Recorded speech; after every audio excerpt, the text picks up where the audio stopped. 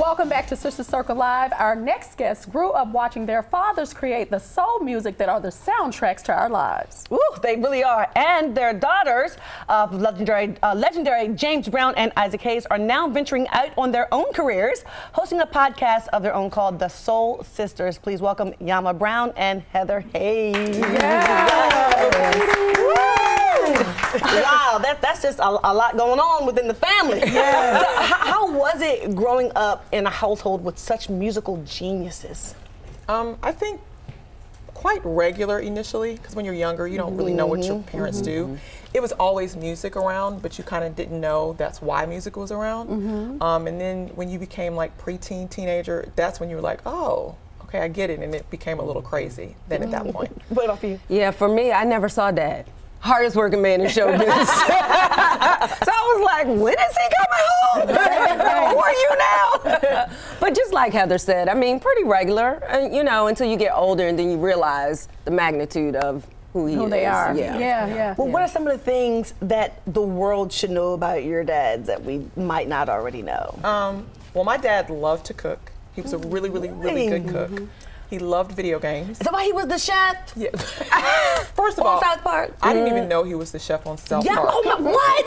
No, I was at Midtown Arts Festival, and he started playing the song, and all of a sudden, all these chef dolls, people had them on strings. What song you talking about? The chocolate Salty- balls? yes. The chocolate salty balls? The donuts? The chocolate salty balls were donuts? Yes. Oh my God. But they had chef dolls hanging up in the air, and I'm looking around like, what is happening? That's how I discovered it. But yes, he loved cooking, he loved video games, and he loved the TV show Charmed. What? Wow, Charmed? Yes, I loved it. We used to watch that together all the time. Really? Yes, and Battlestar Galactica. I remember that one. That's pretty interesting. I wasn't expecting that. But I mean, I love music. I mean, I listened to both of your fathers, and your father was huge, of course, in Memphis and doing a lot there. Having an Isaac Hayes restaurant there in Memphis that I used to love going to. So I'm just happy to have both of you here. Oh, thank you. How did your fathers work to kind of keep the industry away from you, to kind of shield you all from all of the woes of the industry? Yeah. And what you will see sometimes in the media about them. Dad was just like, you're not going nowhere. Baby girl is gonna stay home.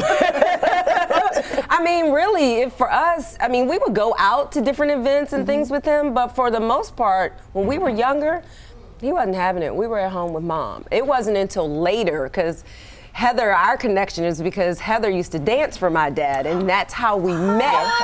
So it wasn't until much later that, I mean, we traveled with him as a family, but, you know, we were small, but it wasn't until much later. Did you really realize how famous your fathers were? No. Did you guys get You know, it? when I started realizing it, when people that I was like fangirling over were like, your dad, and I was like, he just dad. Oh no, I'd be like, like what? Like it doesn't register. It really doesn't, because this is the person that punishes you, spanks you, lets you do your homework. You know, so in your mind, you were like, walk on by. Yes. Walk on by. Like, when he would, like she said, they were never home. But when he came home, I'm like, oh my God, now he's trying to regulate and make people do their homework. When is he going back out on the road? Like, You're messing up everything over here. Well, did the music bug bite either of you? Me, yes. Yes? You sing? Yes, I'm a singer. I'm a singer and a dancer. So by trade, I started dancing, and then her father would make me sing. Like, he would push me out and sing in front of like 20,000 people. Really? So, but I went to a performing arts school. I was born in Memphis, but I was raised here. So I went to a performing arts school, and I started singing really young. So I've sung for, you know, on people's albums, background. I've danced for a lot of people. Danced for her dad, of course. Danced for Michael Jackson. Sang background for Beyonce. Danced for her. Arrested Development, just a lot of people. So he definitely inspired me. I think it's just because the music was in the house. So I would make up plays and put on records and create shows and make him watch. So, you know. So let's talk a little bit about your podcast. So you guys have come together by way of your dad, and now you have this podcast. Look how great you guys look. So tell us a little bit about the podcast, and what are some of the things that you discuss on the podcast? Oh yeah, well, so we came together really, I mean, Heather probably could tell the story better because it was her brother that brought us together. Oh, Isaac Hayes. Oh, yes. Isaac, what's up?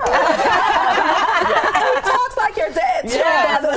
Sounds just like him. Sounds just like him. So how did you come up with the idea, and then you guys decide, okay, we're gonna do it? Yeah. It's a lot of us. They call us legacy. Some people call us, but it's a lot of us in the city. So he came to me. We had a station that basically, you know, my father's name was on. It was called Pure Soul Powered by Isaac Hayes. So on Dash Radio. So once they wanted to start adding programs and shows to the stations, he came to me and he was like, well, who are some of your other friends? Because he knew, you know, of course I knew Yama. And that we could put together a show for women and you talk about, you know, social things and things like that. And I was like, oh, Yama. And so that's basically how it got started. And then he just was like, well, let's go. Why do you feel that the podcast is important to this generation? You know, I think it's so important because first of all, what we do is we take any topic that's important in our communities and we always relate it back to our music. So we relate it back actually to the music we grew up on.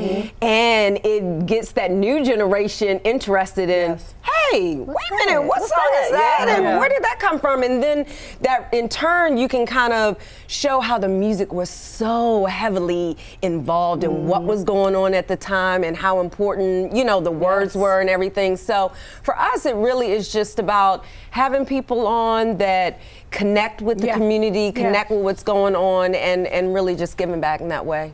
So really quickly, aside from this podcast, what else do you ladies have going on? Ooh. Well, I have the James Brown Family Foundation. It's a foundation that we continued after Dad passed. We continue on his charitable efforts, and we also do what's called JAMP, James Brown Academy of Music Pupils. So we have a music education school. We have students that come in, having never played an instrument, and leave playing 3 or 4 instruments. Wow. I'm also a doctor of pharmacy, so for 20-something years I've been doing that. And have health initiatives related to that, but you know. And how about you? I'm a singer, so I have a band. It's called the Heather Hayes Experience, and I also do a tribute to my father. It's called Hot Buttered Soul. All right now. So we travel around the country and perform, and I do Soull Sisters and you know, Hot Buttered Soul. Super fun. Yama Brown, Miss Heather. I like that. Thank you so much for joining us today, everybody. Thank you for having us. Everybody to keep up with what's going on with Soull Sisters and their podcast on Dash Radio.